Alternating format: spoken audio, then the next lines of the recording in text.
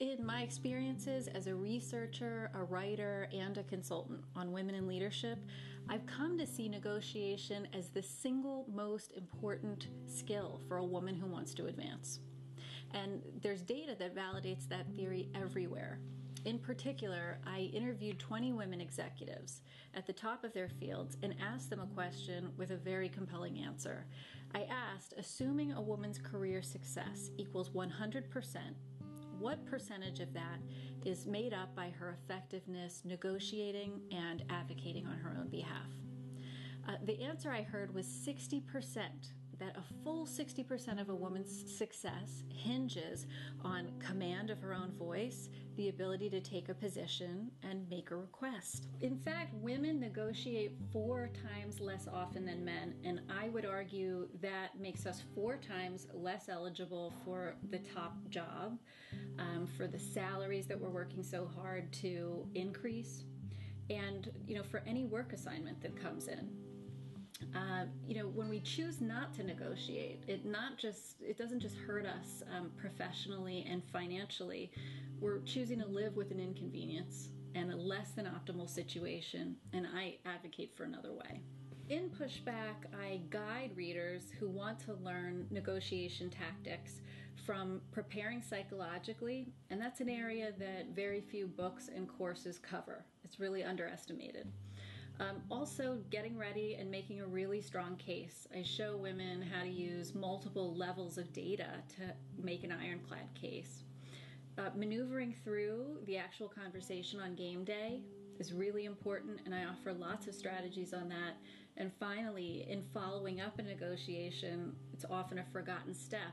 You can really safeguard yourself for all of the terms you just negotiated and keep your interests in the right place. What many women find who begin practicing negotiation skills is that there are often opportunities where there were none before. They often get more than they ever asked for originally. One example is a woman who got some negotiation training, felt stuck in a dead-end job, and chose to negotiate with her manager.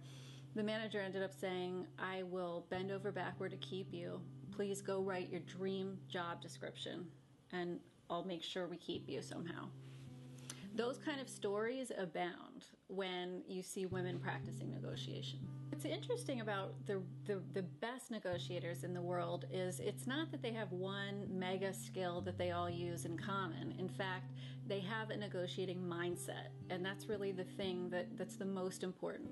They see the world around them as open to revision and up for discussion, and that's the same kind of idea I advocate. For women, that could mean anything from your maternity leave plan. It could mean promotion opportunities, certainly salary and financial, materially significant conversations. Even how you get your work done. Do I want to work a 4-day week?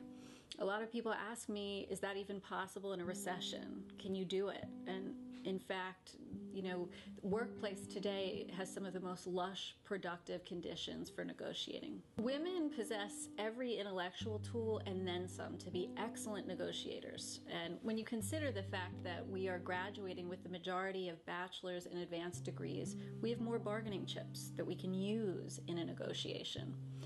Women also bring a great set of interpersonal skills that can translate to an advantage in a negotiation. Specifically, they're more consultative. They ask questions. They build rapport before they get down to business.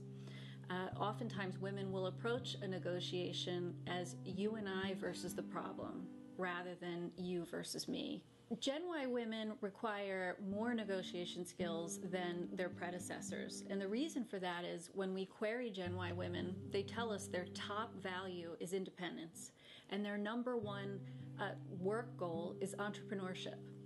What that suggests is that when women join the traditional workforce, they're going to want a lot of choice and diversity in their work. They're going to want to customize what they do every day, and they're going to need a voice. They're going to need to be able to make a case.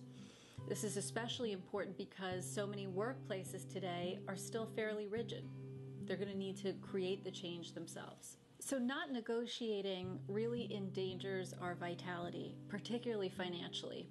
And when you think about it, half of all marriages end in divorce. With socialization to kind of let males take care of the bills and the savings, that can really put women into jeopardy.